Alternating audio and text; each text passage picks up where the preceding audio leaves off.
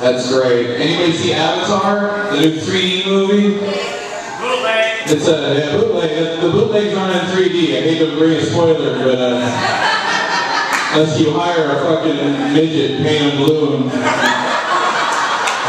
he runs around your living room. I went to see Avatar on shrooms. Big fucking mistake, man. I thought a Smurf was trying to fuck me the whole time.